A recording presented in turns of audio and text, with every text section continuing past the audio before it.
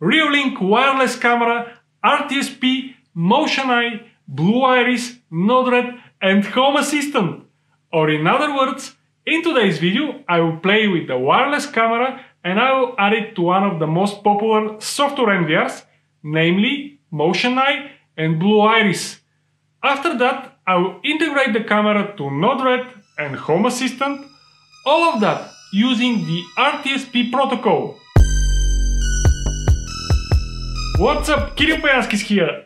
I always wanted to install good cameras in my home and to continuously record everything using a software NVR. I also wanted to have the possibility to include the cameras in my smart home hubs, namely Home Assistant and Node-RED, in order to make some useful automations. And thanks to the guys from Reolink who sent me their wireless ROC 410W camera, I can now test and see if I can do all that I wanted. So you can expect to see in this video a quick unboxing, which believe me, it is worth to see, and then step-by-step tutorials of this camera integration with MotionEye, Blue Iris, Node-RED and Home Assistant. The benefit for you will be that you can get and easily adapt the things that I'm about to show you and directly use them for your cameras. That includes any recent Reolink or other RTSP-enabled cameras. Now, let's go! Here is the camera package. Let's see what's inside, but first let me check what's written on the box. The model is ROC 410W. W stands for wireless. It is 4 megapixel Super HD cam, 2.4 and 5 GHz dual band Wi-Fi, external SD, plug and play, support audio recording, that is nice, IP66 waterproof for outdoor, nice, 2-year limited warranty, live view with Reolink app, nice slogan, be prepared, be Reolink. Let's see what's in the box. Quick start guide. Stickers, nice, a lot of them. Template for mounting. Quick start guide in different languages. LAN cable for wireless camera.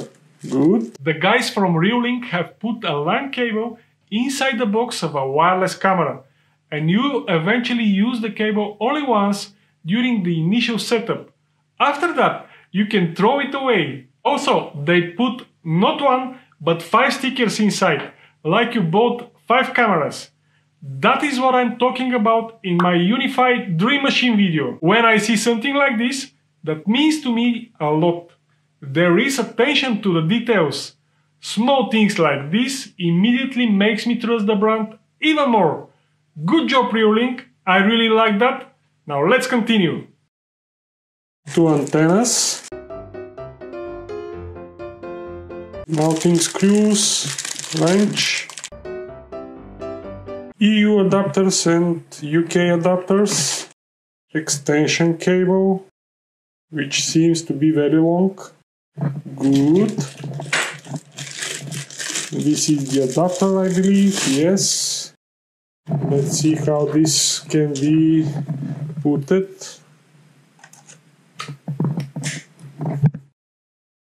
And the camera itself.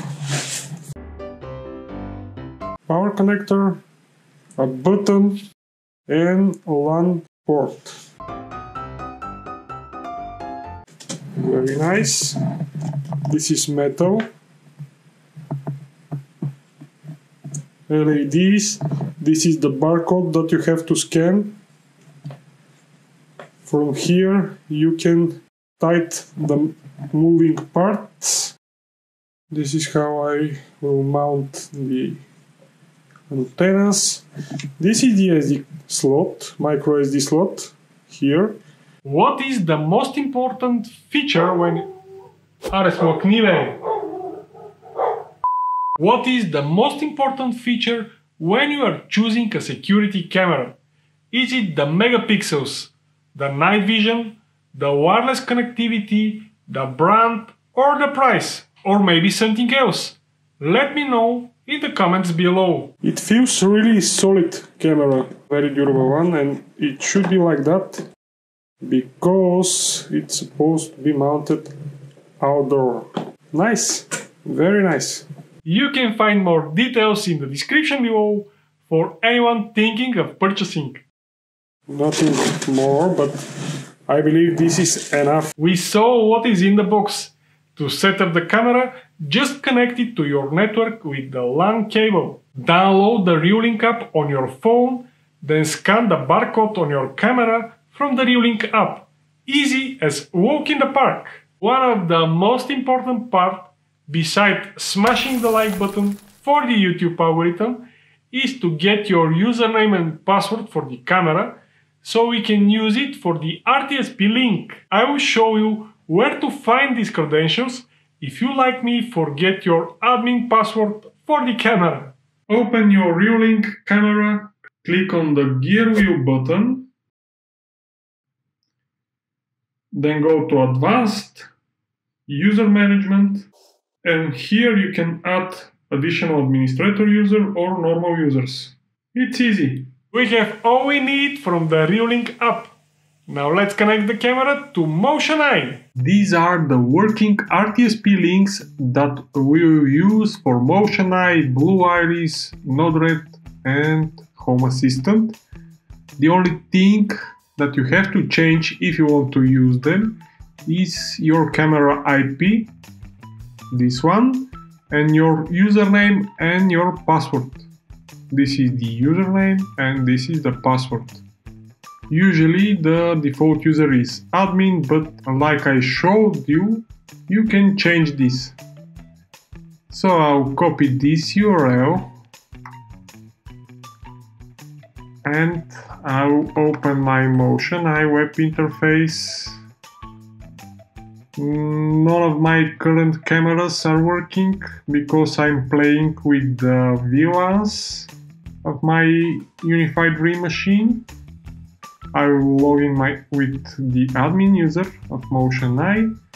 In that way I can add a camera, just like that. Network camera. URL, I will paste the whole URL, but for the MotionEye I have to delete the username, actually to cut it and to paste it in the username field, and I will do the same for the password, and then I will remove also these characters here. So the URL for the MotionEye will become this one, and here is the username and the password. Detected my camera. Here you can choose TCP or UDP and click OK. And here it is. This is my camera and this is my dock here. Of course, you can do many things here. Check out my MotionEye video in order to understand all of these options. Like buttons and smashing are working great. Sorry, I meant MotionEye and Reolink RLC 410W are working great. Now let's continue with BlueIris. I will open the computer where BlueIris is installed. This is version 4 of the BlueIris. It's a paid product. There is a newer version, version 5, which is more modern and it has more features, but I have only the version 4. So I will show you this one. I believe the newer version, these steps will be the same or even easier. So I'll click on the plus button and I will paste the URL here. I'll type my username and the password. Then I'll click OK Okay, again, and if my password is right, I should see the video streaming. Yes, very nice, it is working. You can configure a lot of options from here. Camera properties, motion trigger, record, etc, etc. No issues with BlueIris and Reolink RLC 410W. Now let's try Node-RED. My dog is not dead, it's just sleeping all day long. So let's continue with Node-RED. My Node-RED is installed as add-on in Home Assistant. So I'll go to Supervisor. You can also install it from here if you have Home Assistant. Then Node-RED. Configuration. You should add this line here in order to include FFmpeg package in your Node-RED installation. By default, the config looks like this, like that. You should add this line and remove the brackets. Be careful with the indentation here. There should be 2 spaces. Then you have to click Save and restart the add-on. Hey there! If you are new here, consider subscribing. Now let's continue. Then you can open Node-RED. Of course, if you have standalone Node-RED installation, you should check for this FFmpeg package. That should be included. Then you can go to my video description and you should copy this JSON flow, Control C or Command C, and import it in your Node-RED just like that, and click import. You will receive something similar in your screen. The only thing that you have to change is inside this notebook, and it's actually the RTSP link. Your username here, your password here, from here to here, and the IP of your camera. Then you have to click Done, Deploy, and Start Stream. Here it is. Here is my stream. It is working. Of course, you can do a lot of things from here. You can cast the image to your Chromecast, for example, or any other capable device. Node-RED and RTSP enabled Reolink Cam are working fine. Now let's try to add this camera to Home Assistant. Let's check the Home Assistant now. I'll click on the stop button to stop the stream. Then I'll go to File Editor. This is the lines that you have to add in your configuration, either by File Editor or by your favorite text editor. You should edit the configuration.yaml file. I will paste these lines in the video description, so don't try to remember them. Again, username and password and the IP. And the platform again is the FFmpeg. Then you have to save and you have to restart your Home Assistant. Before restarting, check your configuration from here and then restart. I will not do that at the moment because I already added these lines. Then, in order to add the camera, click on the 3 dots here and then on Configure UI, plus button, Picture Glance, type a name here. For the entity, choose the entity that will be visible when you restart your Home Assistant. As you can see, stream is displayed here. And optionally, you can also add both entities here, the big window and the small window. This is the big one, this is the small one, or vice versa, it doesn't matter, and click Save. Now if I click on these little icons here, I should open the big window and the small window. Very good. It is working. I just want to show you two more things.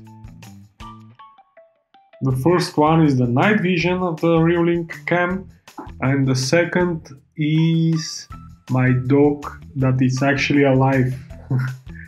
You can also see my cat here. Any sort of engagement on this channel does really help a lot with the YouTube algorithm, so you make sure that you hit the subscribe, like and bell buttons if you enjoyed this video. Also, feel free to add me on Twitter by searching for this username. I'm trying to post there frequently. You can also find me on my Discord server as well. I really hope that you find this information useful and you now know more about Reolink cameras, RTSP, MotionEye, BlueIris, Node-RED and Home Assistant. Thank you for watching, stay safe and see you next time.